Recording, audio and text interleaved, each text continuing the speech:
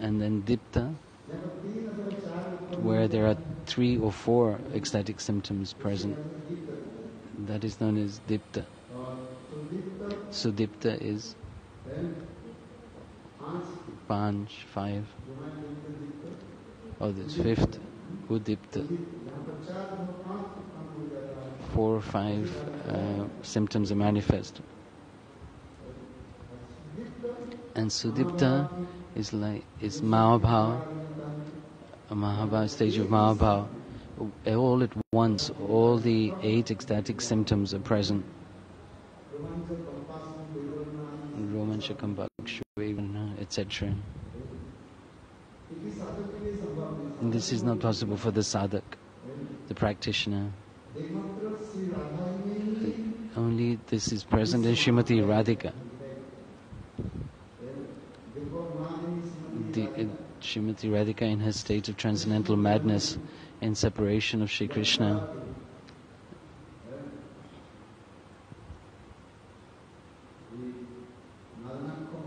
This Madanakya Mahabhava, this limit of prema. All at once, these 8 symptoms are present.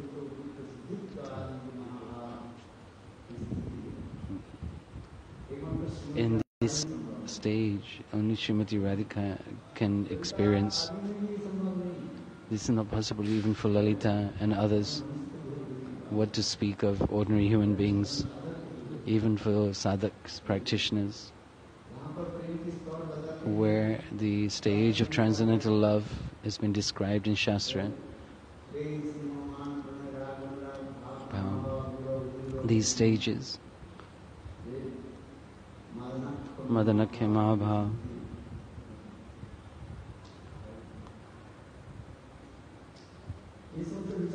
all these thoughts are being expressed here. Especially at this stage of Mahabhava has been described. Ruda, Adiruda, Mahabhava. These are being described in Javad Ashray Vrid, so some Vrid Dasha of the extreme of anuraga, where there is no place for it to go. This anuraga, this parakashta, the last limit of divine love, that last stage. In Chaitanya Charitamrita there is this saying, there's contradictory expressions, yet where there is no place for it to go, it is going.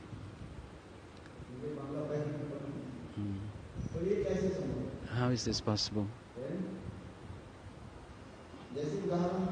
And the example is given like 1 glass of water, full up to the top. If you put 1 drop more of water, that water will spill over. But amazingly, you are giving water, the glass is not overflowing. How is this possible? This is a chintya tattva, inconceivable potency, and that's the example given. In Bengali, this proverb is there. Hodahuri means like a rush. Hodahuri is like rushing to the bus. Hodahuri, catching the bus. This competition is there. Who will get there first and into the higher level. In Navadvip Parikrama, there's so much pushing and shoving. Who will get there first? This is Hudi. People don't see who is around them, who is in front of them, who is behind. It's just they want to go there and see first. They do not care. They don't care if the person has fallen, they walk over them. This is hurauri. The meaning, the increasing competition is such, there's no consideration of anything else.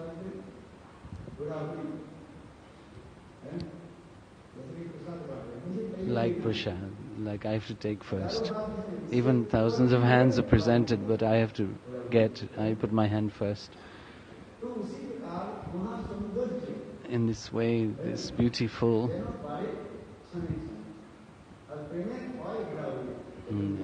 this Chaitanya Charitamrita is describing this condition, seeing each other's beauty. Srimati Radhika is increasing her beauty endlessly, and Sri Krishna is also at the same time increasing his beauty. As much as Krishna is increasing his beauty, Srimati Radhika is increasing her beauty. And like putting one hand in front of another and another and another. Like when prasad is being distributed, there's hurahuri. There's who will take first, who will take the most.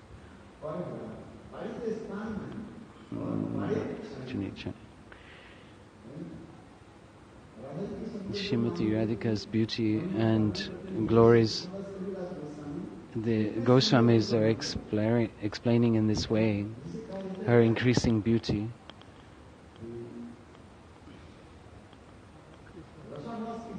Like rasabhas dosh, it's a contradiction, but it is only possible in the transcendental world that two contradictory principles are present at the same time, like the glass of water and full of water and putting more water in it, there is no overspill. The glass of water is able to hold and contain all that you put into it. This prema-madhurima, the mellows of transcendental love, are ever increasing, and each Srimati Radhika and Krishna, they are competing with each other. Who can increase their beauty? And as much as they increase, it increases more. Anuraga, and this is the topmost limit where it reaches. This stage of sasamviddasa or Javad ashray vritti is reached. You can experience yourself what this stage of anuraga could be. Sasamviddasa or Javad ashray vritti. All the ingredients of prem, transcendental loving mellows, are present all at once. Each individually start to increase. How beautiful. In Ujjwal Nilamani, Vishwanath Chakravarti Thakur is explaining, only this is possible in Srimati Radhika.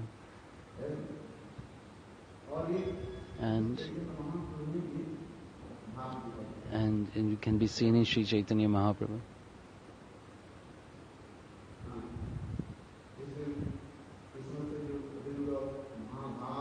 This Aniruddha Mahabhava stage with these six characteristics. Brahmanda Shobhakarita.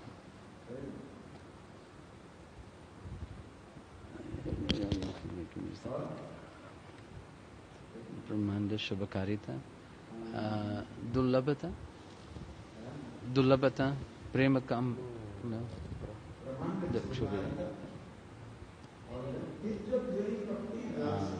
Tirya Joni Prapti Lalsha. Tirya Joni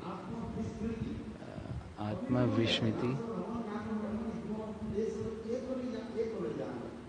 Atma, just that.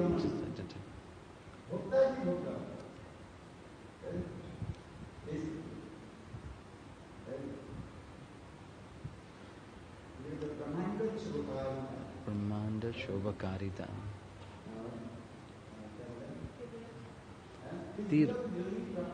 Divya Joni Prapti Lalasha. Divya Joni Prapti Lalasha. This is not possible to attain in the human, in the human body. Srimati Radhika is saying, being in the female body, I cannot meet with Sri Krishna. Look at these deer who are so fortunate. Vidata, Brahmaji, the Providence. She's praying to Providence, in my next life, give me the body of an animal. This is, we think that the animals are a lower species of life, but we consider it a low grade.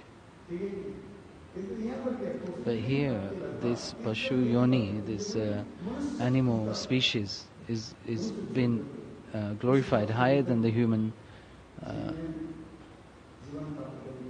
to attain the Lord, because they're able to come so close to Krishna.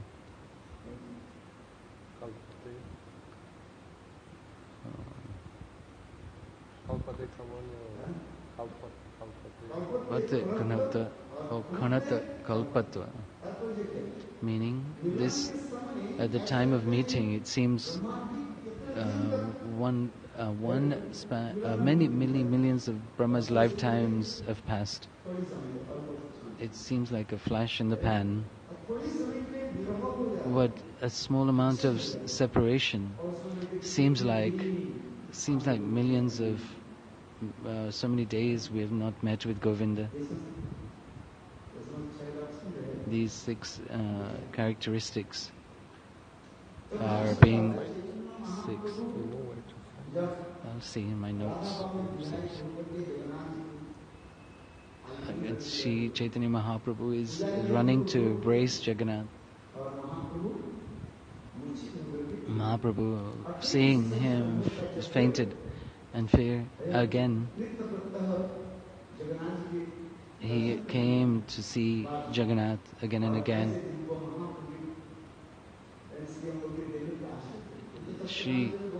Seeing Sri Chaitanya Mahaprabhu's transcendental body, Tapta Kanchana Gaurangi, and very long body, tall, like a golden pillar, stump, like a golden pillar, golden statue. How beautiful. We cannot, it's like Nityananda Prabhu, it's described like a golden mountain. When we chant this kirtan, it's like he's rolling like a golden mountain.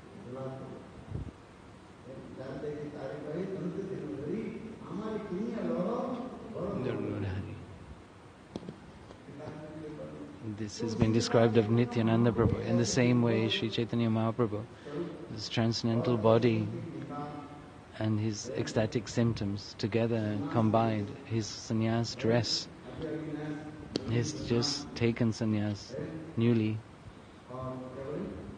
Mundan, his shaved head, looking so beautiful, very beautiful eyes, long eyes, Sudirgha nas, and his red lips, such beautiful, his rosy cheeks. This beautiful form of Chaitanya Mahaprabhu, seeing this, Sarvabhuma Bhattacharya was amazed, astonished. And on top of which he was expressing the ecstatic symptoms. He stopped the pujari. And what did Sarvabhuma Bhattacharya do? He took him to his own home. And there, and served him. After some time, Nityananda Prabhu came. This very beautiful pastime.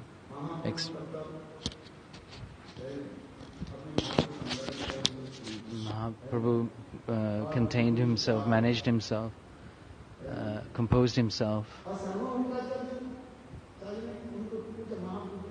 Sarvabhauma Bhattacharya, he asked Mahaprabhu and gave his identity.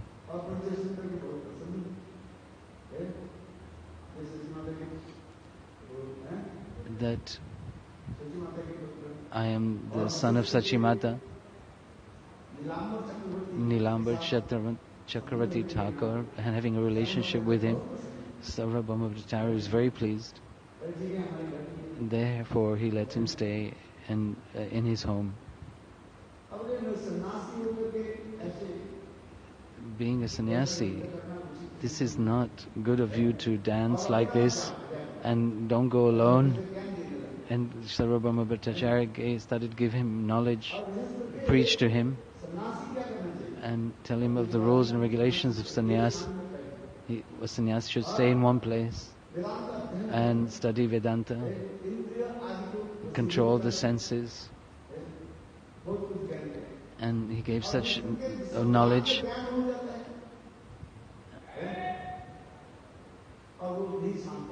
And Chaitanya Mahaprabhu was very quiet and listened.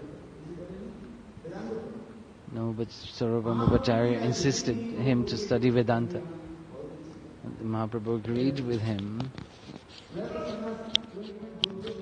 I was not qualified to take sannyas, but somehow or another, this mood came in me that I took sannyas. I accepted sannyas. And Sarvabhauma Bhattacharya pacified him. No problem. Which sampradaya are you in? Bharatiya Sampradaya. This is very high stage of sannyas. He is a grihastha. He is a grihastha himself. He's wanting to give sannyas to Mahaprabhu. Huh? To Mahaprabhu. He wanted to give teachings to Mahaprabhu that were higher than his own sannyas level. And he's requested him to study Vedanta.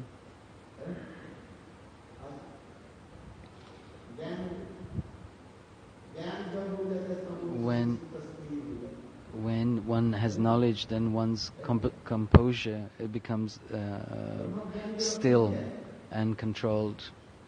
Brahmagyan, this is the characteristics of Brahmagyan. In the Bhagavad Gita, stithaprajna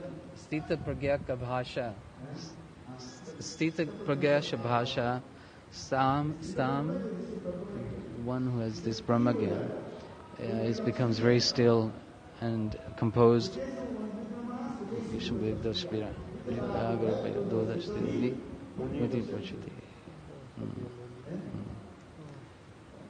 This shloka in Srimad Bhagavad Gita, very nice shloka. Dukkeshu, yes, composed in pain and suffering, no bhit, rag, no anger. Stita dhiru, a muni, he's describing the characteristics of a muni. He's not disturbed, he's still composed. No envy, no jealousy, no malice, no growth, anger. This, what is it described? Something that is unripened. When you're cooking, when you put in the oil, then you get the noise of the frying oil. But when it's cooked and goes brown, then it floats on the oil, very peaceful and calm, and no sound is coming. When you puri, making puris. I thought he was talking about pakoras. Pakoras, puri, same thing. When this sound is being made, bubbling sound, but when the puri is cooked, it floats on the oil quietly. When one attains this knowledge, it becomes peaceful. and quiet.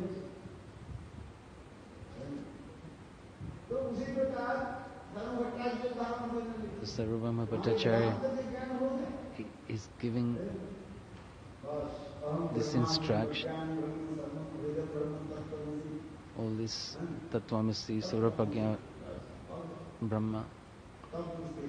Then you become peaceful. Then all this dancing and singing and showing, then they will all stop and you will become peaceful.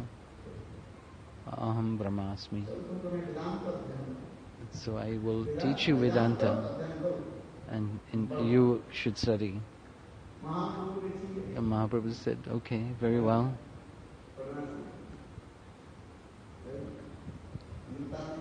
Nityananda Prabhu, he said, what pastime is this that you are performing? Studying Vedanta. What Lila is this you are manifesting? Studying Ved Puran. All these Ved Purans are manifest from you. Bhagavan said, they have come from the Lord Bhagavan. And Nityananda is amazed, astonished, this pastime that Chaitanya Mahaprabhu is performing with Sarvabhuma Bhattacharya. He gave this Vatsalya, parental affection towards him. He gave me shelter. Mahaprabhu is thinking. At that time, Nityananda Prabhu is saying, you are giving him shelter, or is he giving you shelter? Yeah. Who is giving shelter to who?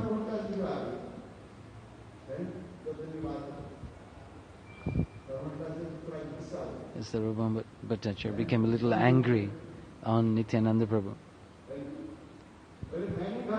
I have given him shelter, and now this person is causing a stir, friction, contradicting me. So they started to study Vedanta. Mahaprabhu performing his pastimes like an ordinary person. These Ved Purans are manifested from you. You are studying. You were teaching in this place in Navadvip, and Mahaprabhu in a very humble mood. He told Nityananda, I have forgotten everything. Keeping this parental affection towards Sarvabhuma Bhattacharya.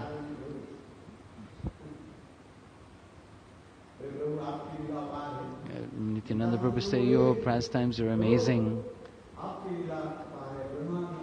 Even great sages like Brahma and other demigods cannot understand